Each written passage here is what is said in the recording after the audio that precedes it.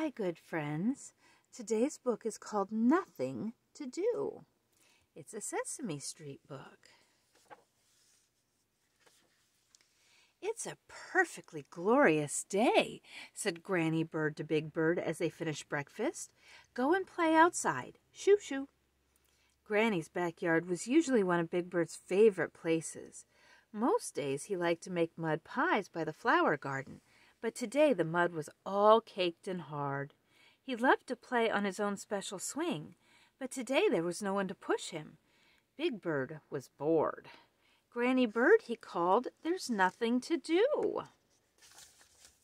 Nonsense, said Granny. There's plenty to do out there. Why don't you see how the fish are doing?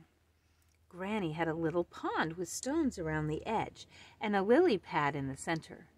Big Bird went over to it and said, "Hello, goldfish." The fish just kept on flapping their fins back and forth and puffing their gills in and out. Big Bird tried skipping stones across the pond. He tossed a flat stone and it made 2 skips on the water. The second stone fell plop into the water without skipping at all. Big Bird looked up at the sky and let out a long sigh. Granny called out the window to Big Bird.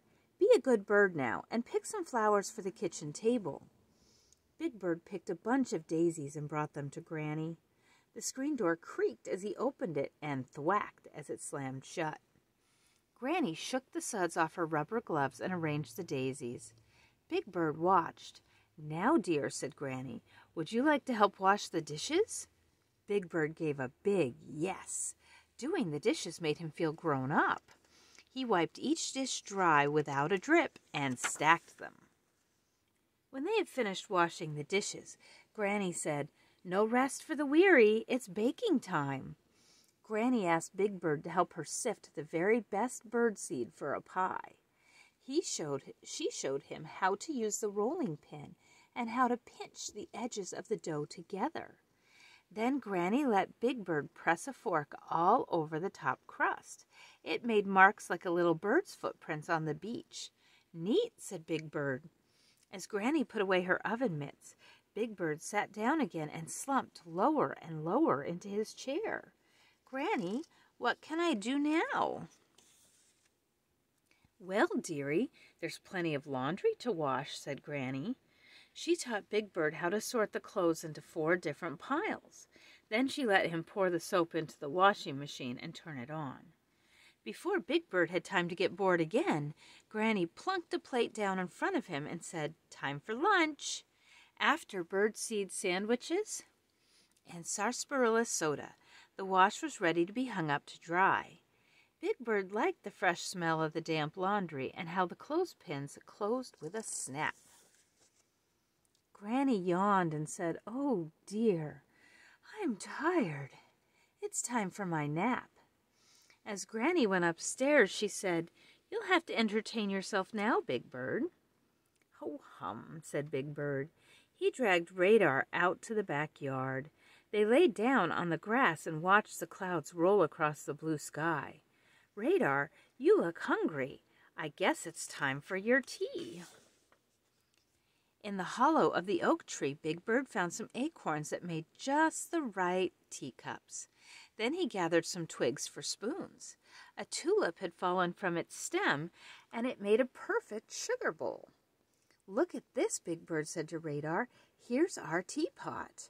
It was Granny Bird's watering can. "We'll need some plates," he said, and put 2 big flat leaves on the table. "There, that's that." "Oh, my goodness, Radar," said Big Bird. "You're hungry, and I forgot the food. I'll go make some now." Big Bird had a bright idea. He brought the watering can over to the flower patch and poured some water on the caked-up mud. Soon the mud was nice and doughy, and Big Bird could make his special mud pie. When it was baked, he brought it over to Radar, who looked pleased. "Wait," said Big Bird. "We need some flowers." He chose a couple of fuzzy yellow dandelions to decorate the tea table. Big Bird and Radar pretended to eat the pie. "All gone," said Big Bird. "Now it's time to wash the dishes." Big Bird took Radar and the dishes over to the bird bath. Then he dragged a garden chair over for Radar to stand on so he could help. Big Bird washed, Radar dried, and they set out all the dishes in the sun. "What can we do now, Radar?" "Radar," cried Big Bird, "you got pie on your shirt." "Oh dear, let me wash it for you now." Big Bird took Radar's shirt over to the pond and washed it. "Look at the goldfish, Radar," he said. "They're just swimming around looking bored. I guess they have nothing to do." "Oh boy," said Big Bird to Radar. "I'm tired, aren't you? Let's take a nap." The bird and the bear curled up on a nice soft patch of moss under a tree.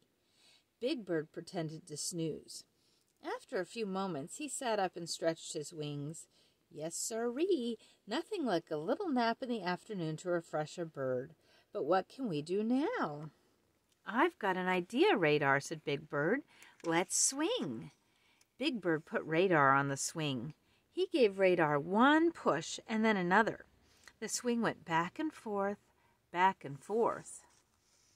By the time Granny Bird came down from her nap, the swing was swooping up and down, up and down. "Oh, Big Bird," said Granny, "it looks like you and Radar are having fun." "We sure are," said Big Bird as he pushed Radar higher and higher. "But we have nothing to do." Oh, wasn't that silly? Thank you, friends. See you again.